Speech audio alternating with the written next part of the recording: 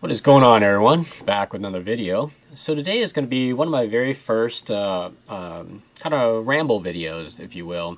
So knowing that, if you guys want to go grab a beer or something to eat or whatever, this may be a long one. I really don't know how long it's going to be, but this video is just kind of a kind of impromptu video of how I got into knife collecting and also my journey as a knife enthusiast.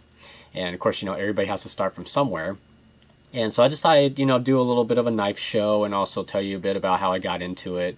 So again, just sit back and relax. I really, again, don't know how long this is going to go on for, but let's go and begin. So in my hand here, this is a knife that started it all for me. And it's not a knife that I actually bought. It was a knife that I found a long, long time ago as a child, believe it or not.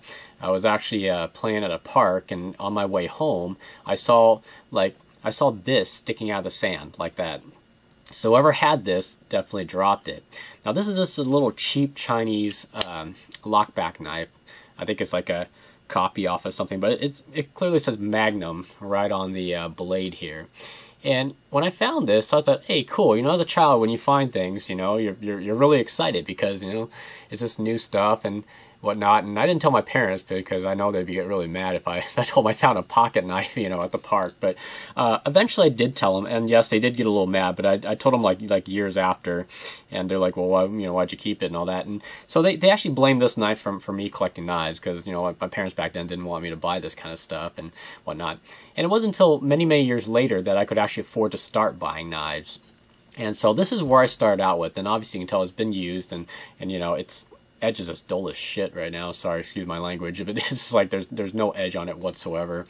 But nonetheless, I still have it, and I don't think I'll ever give it up because again, it is my first. I know a lot of people say, "Oh yes, I had my first Spyderco or like Victorinox was my first." This piece of crap was my first knife ever.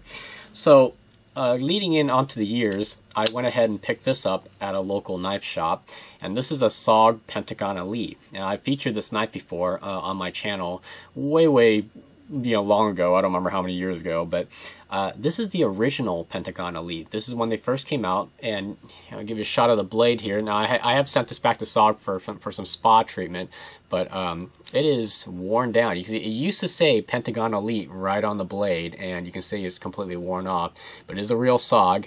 And look at this, it's a liner lock. This is before SOG actually started using their arc lock system. And it's a very awesome knife.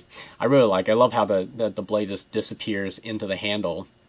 And at this point in time, when I bought this knife, I think it was like $80 or something like that. And this is when I went to the store to pick it up. I mean, imagine if I would have bought this online, it probably would have been a lot cheaper. But I don't really think there was that many online retailers at the time that this knife even came out. But I think this might have been in like the late 90s possibly. I can't really remember. But it was the most expensive knife I've ever purchased, and I was enamored by it. I carried it everywhere. My girlfriend at the time was like, "Oh my God, you shouldn't be carrying this around," which is like, "Hey, why not? what could possibly go wrong, right?" So it still works very well. I had to send it back because it started getting blade play and it dulled up, and they actually sharpened it for me, and it actually sharpens a little bit on the tip. It's actually on the top of the blade here. See, this is all dull, but then when you get down to here, this is actually sharp. So it's a very interesting blade design. Now I know they got the newer Pentagon Elites that have like the arc lock and everything. But from this point on, I actually stopped buying knives for a little bit because my job was crappy and I didn't get a lot of money. So this is pretty much the only knife I had for many years after that. So it wasn't until pretty much recently, pretty much whenever my knife channel started, is when I started to really get into knives. And what really pushed me over the edge for that. And actually, that's one of the things I want to hear from you guys, if you would indulge me, down in the comments or whatnot, is like, how did you really get into knife start, or how do you get started into knife collecting? And what prompted you to do it, and what kind of what happened that made the bug bite you that you'll start buying knives, and from that point on, how does it progress from like a from a cheapie here, I'm assuming these are only like $10 when they're new, to $70 and then on up. So for example, let me go find another knife. If you guys can see my table right now, I got knives all over the place at the moment, and the one I need to find, oh, here it is. So I went to something like this. It was really weird because I think I bought two knives at the same time. It was this Ken Onion Ripple right here, which is the very first IKBS knife. And I think when this was brand new, it was about 100 or 120 bucks. I can't remember. Now, don't mistake this. This is not the cheapo Walmart version, by the way. This is the pre-production, or I'm sorry, not pre-production. This is the first run. Oh, jeez, I think I just cut myself. This is the first production run of the Ken Onion Ripple, and it features the Akuto steel, I think it was, and it has the first IKBS system on there. And this is a badass knife to own when it first came out, and it is lightning fast, smooth, it's lightweight. I mean, look how slim and trim this knife is, just with the standoffs on it, complete flow through design, and then the blade just swings out. I bought this knife and this knife pretty much at the exact same time. Many of you will notice, will realize that this is, or I'm sorry, recognize that this is the 301 from Zero Tolerance. I don't remember if they discontinued these or not, but I managed to hold on to this one. I don't know. I actually may sell it. I'm not too sure yet. But anyways, it's never been used, by the way. It's just a brand new knife. I don't have the box anymore. But and this, I believe this knife right here was like a $230 knife or something like that. And back then I was like, I remember I was looking at it and I was like, I really like the design, but you know, should I really go for it? I mean, I just spent 120 bucks on this knife, and now I'm going to go for like a $200 and some knife. You know, and I think it's somewhere around this era right here. I just got bit hard by the knife bug. You know, I just like, oh, I gotta have it. I see it, I gotta want it, and everything. And then I guess the other question that raises is, at what point do you consider it as an actual obsession versus an actual enthusiast? Meaning that when I collected these knives, I collected them because I actually wanted them and I liked them, correct? But pretty soon I was just doing impulse buys because I just wanted knives in general. It didn't matter how they looked, and it didn't matter what they meant, right? And that's kind of what this video is about, is like the eventuality of what it is now. You guys know recently I've just started selling off all my knives, and I've been trying to get newer, you know, more custom made ones, more tailored to my needs and what I like. And you know, and I think that's really what the evolution of a knife collector really is that you get to that point and you say, what the heck am I doing? Am I just buying knives for the heck of it, or do I want knives to actually speak to me? And that's where you know, that's where I'm trying to get into, is what was the turning point for me. So and at this time in my life, when I was buying these kind of knives right here, it was seriously like, oh, I see something I like and I'll instantly buy it, right? And then I still had a little bit of discretion, right? But pretty much it kind of got out of control, because you know, when I was buying these, you know, as soon as I buy something, I'll be right back on the websites again. I'll be looking around like, oh, what do they have? And you know, lo and behold, if I can get this knife out of here. Look at this. It is a Spyderco Sage 1, I believe this is. And I also picked up the Sage 2 as well. Actually, it's funny because I picked up the Sage 2 first, then I picked up the Sage 1. But, you know, I got these knives here. And, you know, and they're part of a collection. And then pretty soon I was like, ah, screw it. I picked up the Sage 3 when it came out. And then go figure, I went ahead and picked up the Sage 4 when it came out. And see, this is the kind of definition I have for obsessive, you know, collecting. So, and I just could not stop myself. By the way, let me get these out of the way. I'm running out of room on the table here. But, you know, and this is where the obsessive collecting came in. When I saw these, I was like, oh, God, these are so cool. And you know, these are all unused, by the way. They're pretty much just brand new. You know, this has a bit of discoloration from the storage, but this knife has never been used or carried. None of these have, actually. I've never carried any one of them, even though they're like great EDC knives, you know. But I just kept on collecting them and using them. And I'm not using them, but just putting them in a safe storage and everything like that. And you know, and it just it almost like got to a point where it was just kind of out of control, you know. And I know a lot of you guys who are actual knife enthusiasts, like real ones, would agree with me, you know. But, you know, as a knife collector, I have to, you know, progress sometime, right? And then afterwards, you know, for some reason, I started getting into even more expensive and more kind of like collectible knives. If I can find another one here. Like, I started being obsessed with sprint runs. Where's one here? Here's a sprint run. You guys may remember this. This is the Bob Lum Tonto from Spyderco. You know, and if it was a sprint run, I don't care what the hell it looked like. I was buying it. It was just crazy what I was doing. You know, some other what is it? Honorable mentions would be like the limited edition tilt here. Here's a speed form. You guys, I don't even know if anybody remember this knife here. The Kershaw speed form, and one of my gems in my collection is this, I keep on saying Spyderco, Kershaw Bolt.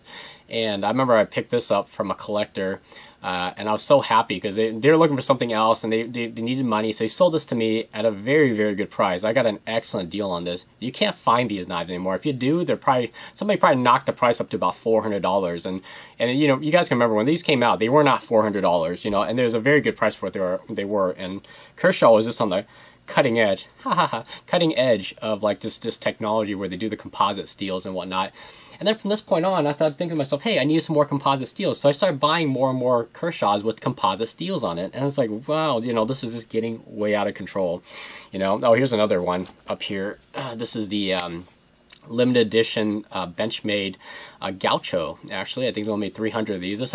I don't remember if this was a Knife Works exclusive or not, but anyways, this one's getting sold, by the way. It's already on eBay. It's being bidded up on. So it's like, you know, over $200 now. But I didn't pay that much for it, obviously. But just these, you know, and I think at this point in time, I was kind of just losing sight of what a real knife collector is. I'm not a flipper. I don't buy knives to flip and gain money for it.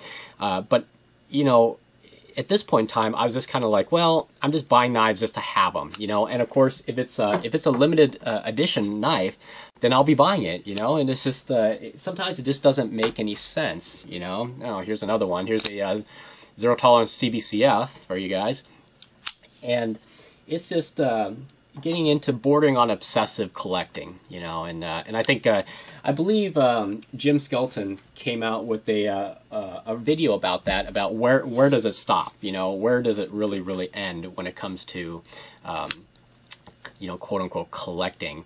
You know, are you just collecting for the wrong reasons, or, you know, whatnot? So this is one that I bought off of Jeff Juice. This is the Spyderco Chris. And oh, hey, here's another one.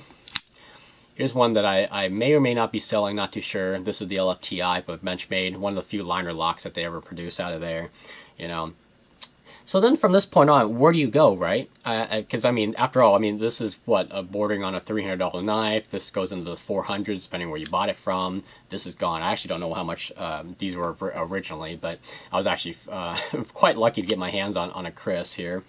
And so, and you know, and funny thing is, while I'm buying all these knives, I'm always thinking in the back of my head, hey, I should just get into custom-made knives. I mean, geez, look how much money I've spent already, right? And, you know, my wife has been telling me, even Jeff, my buddy, has been telling me, say, hey, you know, you should sell some of your knives and actually get into real custom-mades, you know, whatnot.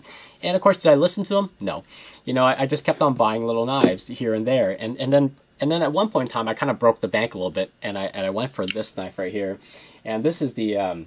This is Chris Reeves Sabenza 21 Tonto, actually. And why is it the reason I bought this? Is because it was a Tonto version. And at that point in time, they didn't really have that many that were Tonto versions, you know. And I think about the same time, I think about this point first. This is a discontinued J.G. Russell Achius. And I think, oops, I believe that when I was figuring out which one to buy, I bought the Achius first, and I actually really like this. And these are actually kind of hard to come by these days, except for on the secondary market, because I think A.G. Russell said they ran out of materials to make this particular model, so now they go one to the Achius 2, and then they have the A.G. Russell frame lock, but they're not coming out with the original Achius anymore. And after I bought this, I really liked it. And then they got me onto a whole frame lock. I love titanium frame locks at that point. And then I started buying everything titanium frame locks. It's just unbelievable, you know. And so I went to the Sabenza right here. And I think at that point in time, too, I acquired a Strider PT. And so then this really broke the bank, because this is a $300 knife. For something this small, you know, it shouldn't be $300. But it was a $300 knife, and really loved it. And then my wife, or it was my fiance at the time, bought me a Strider SNG gunner grip. And oh man, I'll cherish this knife forever. This knife will never ever leave my collection. And also now I'm breaking the bank at the $400 mark, you know, $475. You know, it's just like, and then it's just kind of goes to show you that as you're collecting, you know, sometimes it's just, you got to step back and just realize what you're actually buying.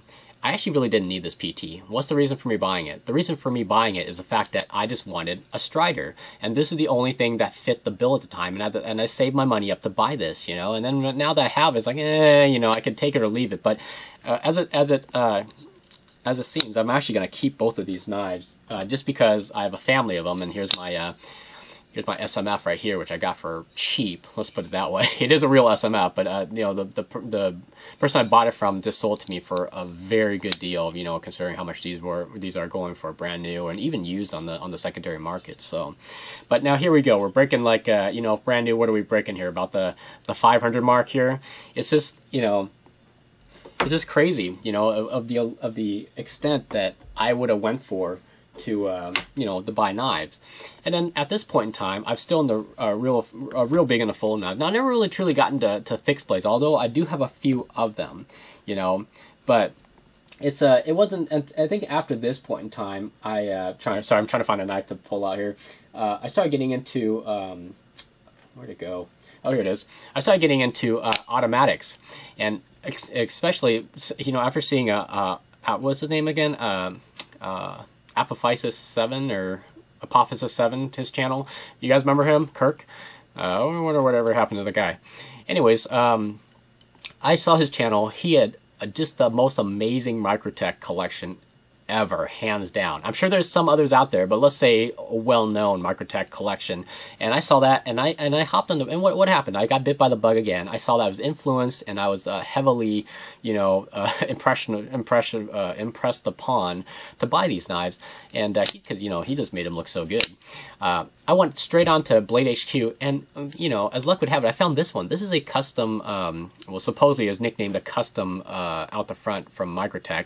This is the katana version with the kind of the what is this called, heat fired or heat treated hardware and bronzed clip, and you know, it's got the little heat fired, as they called it, on the blade, a little fire design. Chisel ground, one of the few chisel grounds that Microtech actually came out with. And then from that point, the bug hit me again. So what did I do? I kept on buying these knives. And at one point, I was on such a huge Microtech kick, you know. And if you guys can remember my video from before, I actually did a video of all of these into one video. And yeah, I'm a little bit obsessive, I guess.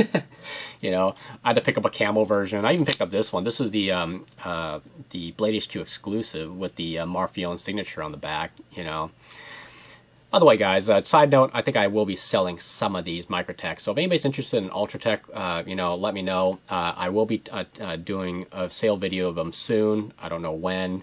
I'm thinking I'm going to be doing the ones I'm selling, that is, $225 shipped, and that's firm, by the way, no negotiations. These are brand spanking new. They have the original boxes and also the sheaths that come with them that actually say, some of them say Microtechs on them, but they are the original sheaths, because now they don't even come out with the nice ballistic nylon sheath. They just come with a little cloth bag, similar to what Benchmade does for their knives, you know. But anyways, back to what I'm talking about. So I was on a kick for these for a little while, and then at this point in time, I think Jeff actually was talking to me, and he goes like, you know what, you should really just sell your Microtech collection and just go for some real custom-made knives. And you know, and I started hemming and hawing, and I was like, yeah, I don't feel like it, whatever, right? And so what did I do? I went ahead and I bought some more Microtechs. I never learned, do I?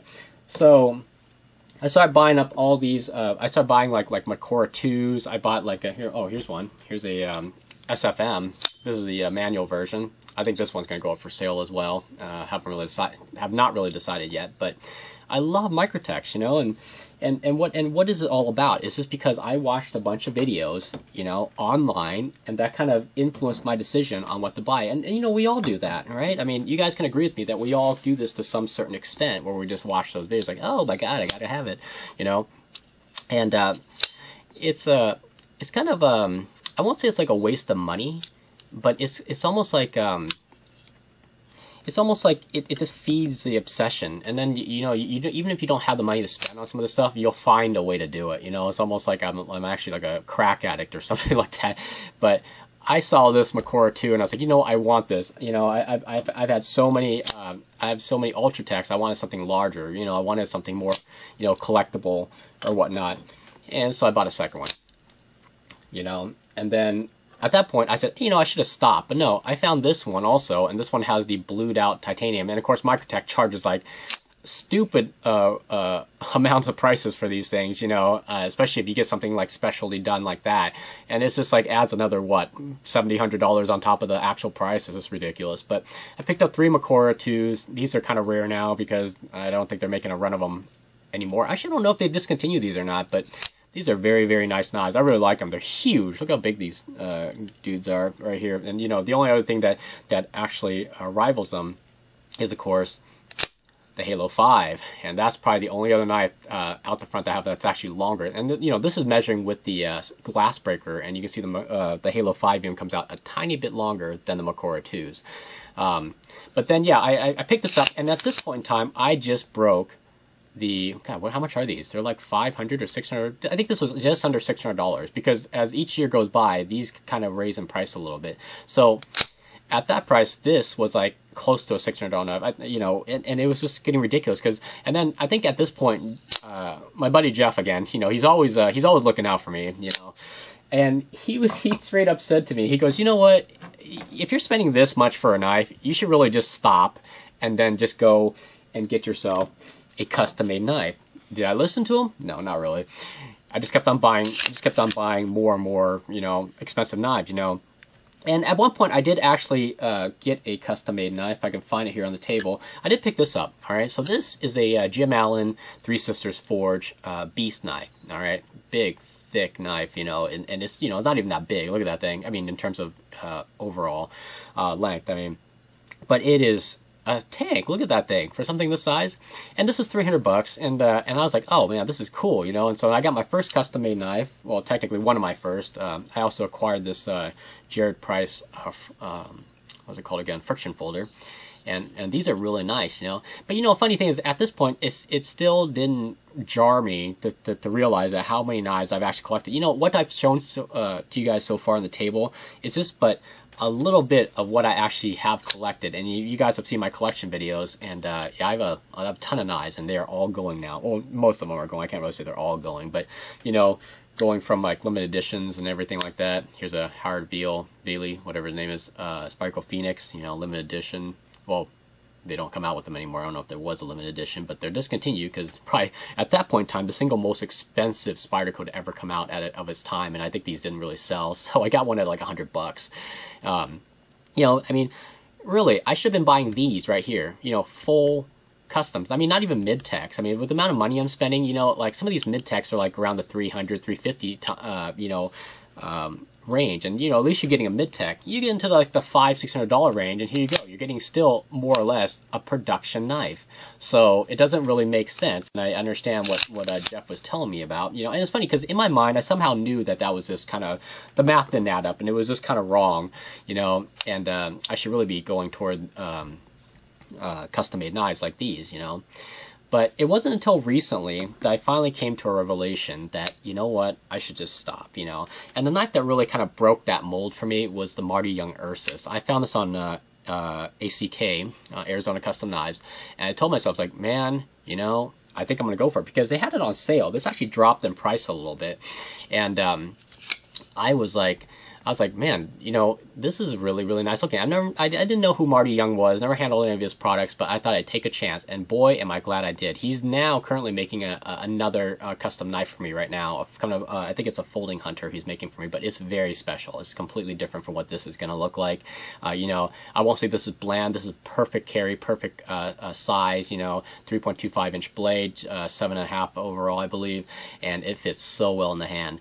And he's making another gentleman's carry for me, but this one's going to be a little bit more ornate with some more work done on it. You know, quite a bit more expensive. And I think this really what broke the mold for me, because after speaking with Marty, I kind of got, again, so to speak, bit by the bug. For this time for custom-made knives, you know. This is a Benchmade 7505, which I reviewed on my channel recently. And one of my very first dual action autos, and I'm definitely keeping this in my collection here. But you know, this is not a cheap knife either. Okay, so I mean, Benchmade marketed this knife at like $600 for God's sakes. Luckily, the price got dropped.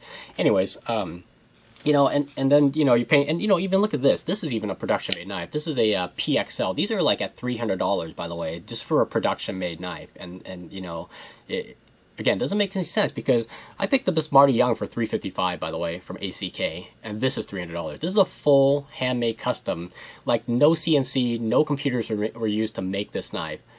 This one, you know, again, it's just full production, and you know, and this is only like $55 more than this knife. So I mean, really, it did not make any sense for me to start buying or keep on buying these kind of knives. And I think my whole focus now and the evolution and what this video is all about is me going into full customs and you know, and I think I'm trying to get into more art knives, you know, more artsy knives, and you guys have seen these before by Mike Sanders, and it's just something that looks more from the traditional gray and black and whatnot, you know, because it's funny because my wife has always told me, it's like, you know what, all your knives look the same. I'm like, no, they don't. It's almost like, you know, when you're talking to your lady and you go, you know, all your shoes are the same, and you know, she gets all pissed off at you. It's like, no, they're not the same. You know, they're different colors. I wear this for whatever, and I wear this for, you know, and it's funny. I kind of understand now because I got all these knives. I know all the differences between them, and I know their names. I know what you know, materials they're made of, you know, but yet someone else who's not into knives will say, you know, all your stuff looks the same. And so then that really kind of opened a new door for me. It kind of made me realize that, you know what, I think she's right. All my stuff do look the same, you know. And I just gotta, you know, I know this is kind of like another one of those kind of gray titanium knives here, but I started getting in, I wanted more color, you know, I wanted to get into more expensive stuff, you know, and you know, not just get stuck in this rut of just buying gray knives all the time. I love titanium frame locks, don't get me wrong. This is a work knife for me, by the way. This is what I carry. I'm about ready to do a real review on this, you know, as soon as I get all my knives off the table. God, Pohan can really make a real nice knife. Seriously, one of these days I might have to get like a dressier version of it, and instead of like a working version like this one is. But I started just and you know, and I think the milestone for me is this knife right here, obviously, being one of the most expensive knives I ever bought. I will not discuss price with you guys, but the George Moeller handmade custom, just absolutely gorgeous with the pearl and everything. You guys saw the preview videos, and it is just amazing the amount of work that goes into one of these knives, and this has really been a turning point for me this year alone, of course, you know, where I'm getting into more of these art knives. And after all this, and during this video, I've already had like 2 custom knives on order. You know, I got one from Marty Young, and I got another one. I won't announce it yet. It's actually already done. I just have to pay for it, and I have to get it sent to me, and I'll be showcasing that as well. But when I saw this, I think this actually kind of spoiled me. Cause, you know, I'm gonna take all these other knives out of the way just because I think they're kind of, not to say they're not beautiful, but I think they're kind of getting in the way of the Moeller here. The Moeller just deserves his its own spotlight. But when I saw this, I was like, you know what? For years now, I've been buying the wrong knives. Now, is that a mistake? No, it hasn't. It's not a mistake, because people, you know, you got to start somewhere. You know what I mean? And that's the whole point of this video, is that people have to start somewhere. Regardless of whether you start with like let's see here, you start with like a Spyderco. What is this, a Ladybug? You start with the Spyderco Ladybug, you know, with $30, $40, $50 knife, and you work your way up, you know, and this is what I think what a true knife collector is all about, is that you can see something and appreciate the beauty of it regardless of what the knife looks like, and then as your taste grows and changes, you start getting into different knives, you know. And I think this is what sets the true knife enthusiasts and collectors aside from like the flippers and the people who are just, you know, just obsessive about just collecting and then selling, collecting and then selling, you know, because that's to me that just kind of means that you're just buying it just for the heck of it, you know, and you're not really truly appreciating the actual art and the handiwork that goes, even a production made knife. I mean, I kind of knocked this knife a little bit, you know. It is a kind of a production. It's like a semi custom production. I mean, there is some handwork done on it, I'm sure, but let's not forget, this is still a full-blown production knife, you know, in a way. And while a lot of work did go into it, I can still appreciate what this knife really is, even if it had a lot of machining done, even if it had like a lot of, you know, CNC work and whatnot. People actually thought about this, designed it, and put it together. If I was to ever sell this, I would not try and make a profit off of it. You know, I would try my best to keep the price around what I paid for it, and then just get rid of it, and then get something new in. You know, and that's just, I think that's just my way of appreciating knives. Is that you know, I do see them as an art form, and you know, even like even as something like this. I mean, I really can't can't deny that this is not the best looking knife in the world. I like the color and all that, but there really isn't anything going on for the Sage 3 bolt action here. And it's just, but again, somebody designed it and somebody took the time to make this, you know. And while again most of it's machined, you know, it's just it's still a knife, and it's still a nice, pretty piece of work of art, you know, in my mind. And everything in this video, of course, is my opinion. But anyways, I decided to share this video. I rambled on long enough already. I better let you guys go. But just to show you, you know, from where I started, the humble beginnings, to where I'm ending up with, and hopefully where my collection will continue to grow. So I do appreciate everybody's support and everybody watching my videos, because again, without you guys, there would be no channel here. By the way, there would be no me. I would not be talking to you right now. So I do appreciate everybody watching. And if you guys have any questions or comments, and you know, if you guys want to comment on this video, please leave it below and let me know how you know, how you guys you know, feel about the whole knife collecting, the whole obsessive behavior versus, you know, true knife collecting, and then also the evolution of, and like kind of like your own self journey on knife collecting, you know, if you will. So all right, I'll leave you guys with that. So take care, have a great day. I will catch you guys on the next one.